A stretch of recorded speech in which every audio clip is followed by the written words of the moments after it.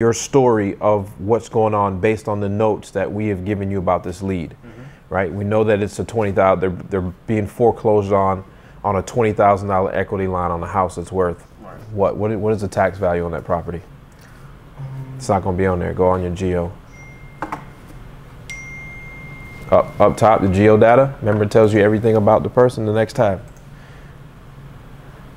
The tax value is $159,700. Okay, so we know he's at least on sitting on a $160,000 house, and he's about to get foreclosed on for 20 grand. Right. So we know what the key word is. He has what we like, equity. Okay, so you're calling, you're making this phone call, and here's your demeanor when you're making this phone call. My name is Lewis. I got $500,000 in my pocket, and I can buy any house I come across in this area. I just want to know if you're willing to sell your property. Right, and that's it. That's your motivational mindset that you put on when you walk in that front door. That's your mindset when you sit down in this seat every day, is that you're in charge and you're the one. You have the power to make this. He has to sell you to buy this house. If he's interested, great. Right, so all you're gonna do is you're gonna give him a phone call and you're gonna act like he's supposed to know who you are. Hey, this is Lewis with blah blah blah. You get what I'm saying? Yeah, yeah. Right, that tonality, remember, it comes up, right? Hey, this is Lewis with Cash Homes Triad in Winston-Salem. He's supposed to know who you are. Right. Like, hey, this is Michael Jordan with the 95 Bulls. Like, he's supposed to understand who you are. Yeah. So when he calls, he's trying to say, who? This is Lewis. I'm calling with Cash Homes Triad. We're a group of, we're local real estate investors, right? If he asks for that much information, he's going to say something like, hey, why are you calling? Well, I'm calling about this property on the street name right there, right? And then you're going to go into it, and then, hey, did you have any interest at all, right? Because he can have 0 to 1%, 2%. As long as you get in there that he has a little bit of interest, then the conversation can continue, Gotcha. right? And then just speak about some things, and it doesn't have to be all business. You can veer off on this topic and speak about some other things with him, right? It's just a conversation. So you don't need to have, just thinking about you calling one of your friends and you ask him if you want to buy, if he wants to sell his car that you know he's always had back there sitting in the garage or something right there. So that's your confident. You don't need to have a straight real conversation. And if you ever get jammed up in there, or you ever feel like you don't have the authority, or you want to blame something on somebody else, say, hey, do you mind if I get my manager on the phone? And I'll come in there and I'll do what I got to do. But all you want to do is find out, does he want to sell it? Then if he wants to sell it, you want to get some more detailed information. Did you do this? Or Paul sent me all this. Okay. So let me see here. Okay, yeah. So this is the one we use a lot. I run off of this script mainly once I get on the phone and start talking to somebody. Paul's script is kind of light because his thing is he's developed his own after a while, and you will too, as long as you stay to finding the information we want to find out. Because ultimately, you're just trying to find out, is this guy interested in selling his property? If he is, we're interested in buying. The numbers and all that stuff, we'll get to that point when we get to it, okay? Things like, what kind of repairs does the house need? Just ask general questions. Hey, is the roof in good shape? The AC, how the floors look. Okay, stuff like that. But first thing you need to worry about is, hey, do you have some information? And then so that's you're gonna have.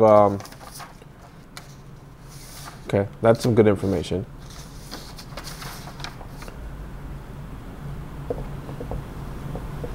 Okay, he's got some good stuff, but a lot of this is. I like that. Tell me a little bit about your house.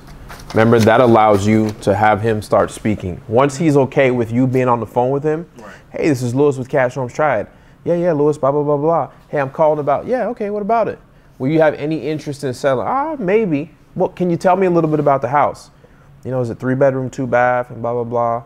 Get him talking more than you're talking. Right. Usually I can tell a good conversation when I look at the thing because I can see that the other person talk more, because you ask open-ended questions in order to get him speaking, he or she speaking. So have the conversation where they're speaking more, you're asking open-ended questions that you want to just keep going. Because his long conversation gives you an opportunity to start navigating the conversation, right? Because the sale has got to be in between what? That line, that straight line. Yeah. So you're controlling how he's veering off of that line. You want to keep him on that line, right? Okay? just go in there with that confidence. That's it. So like I said, you're gonna do your first call. I'm not gonna stand over your shoulder. It's all recorded. I'll come back and listen to it. If you need my help, put them on hold. Come get, if you get the manager. I don't foresee something like that. Listen, you might not even get a hold of them. It's midday. Cool? Cool. And then after that, we got a few more.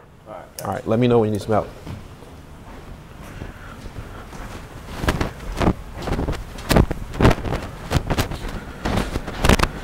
So Lewis I'm cutting him loose. He's our new cold caller here stateside.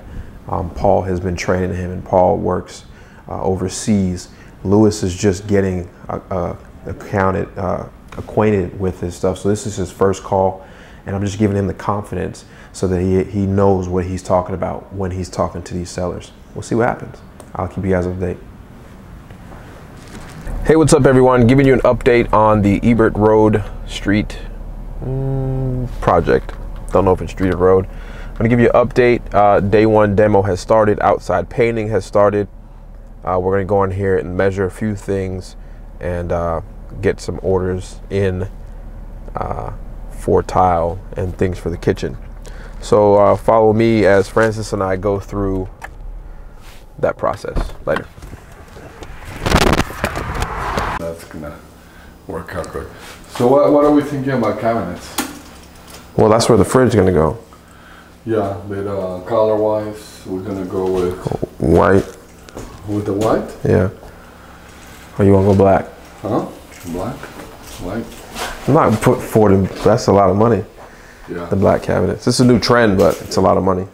Yeah. No, because you know the ones that are more reasonable are those like light brown cabinets. I know. It's not gonna work. The ones I used in Compton and usually I use. I know.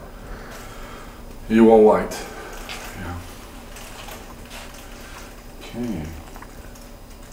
I'm gonna talk to Flag and get a good deal because I don't need many of them. Okay, so I'll measure and see how many we need, and then we can say, Flag, yeah. Give me a break. Yeah. I don't know, man. You keep on saying we got a budget, and then sort of spending a little more, but you're saying that you are shortening the budget. I mean, we spend more, and then he says, no, we're doing 20. It was a little more than 20, I think, originally. We spend more, and now you say you go down on the budget. So I don't know how that's gonna work. No, the problem is there's certain places you can't shortcut. Right. Cabinets, your bathrooms, okay. You just can't. So don't say 20. I mean, we have to go up, not down. No, we're still at 20. Oh, you see? 20,000 is the budget. No. So yeah, that's why I guess we do the numbers again and see, because if we're gonna do a little higher end, I have to go up, not down, right? Right, guys? Up, not down.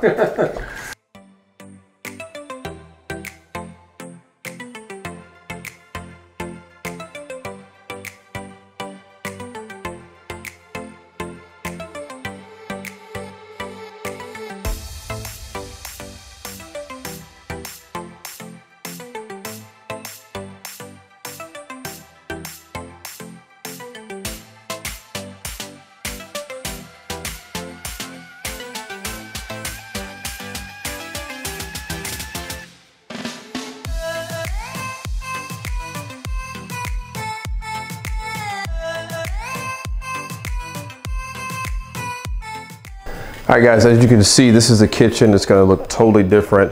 You can see the wall was opened up in order to give us that new concept. So these beam right here will be gone.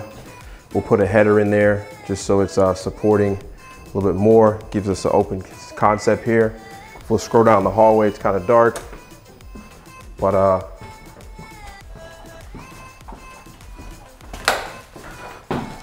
you see here in this bathroom, all of this will be taken out. You see the tile was taken off. This window is going to be frosted it's going to be a brand new window. We're going to do tile all the way to the ceiling.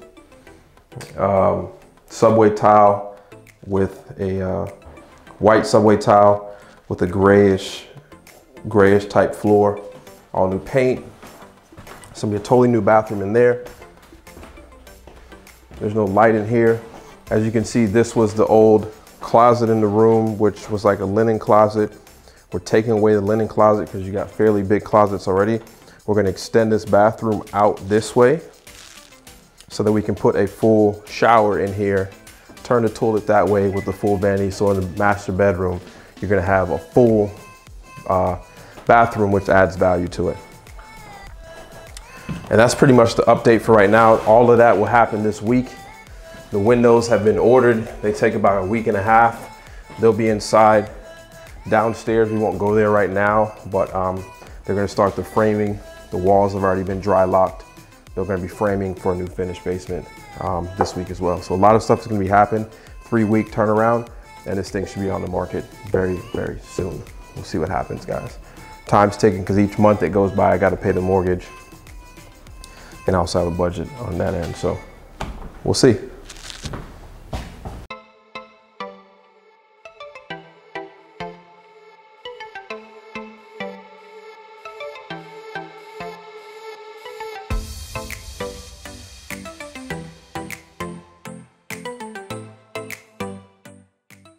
Okay, so and then from the from here to here, from the edge of the casing to the wall, it was 51 and a half. Yeah, I did measure that just so you know what the actual measure of the wall it is. Right. Here there's a window, but 33 at this and a half.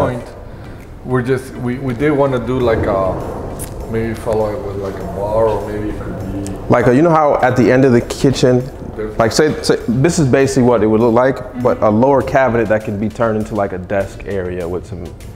Oh, okay. That's my girlfriend's idea. I gotcha. So like a matching counter, but lower, more at a desk height, right. so you can, I don't know. You see, he's putting more things into the project, but he's lowering the budget Yes. at the time. So how do you do that? That's how that works. You find better workers, find cheaper workers. Right? Yeah, let's add this, but let's lower the budget. Yes. I like it. Yeah.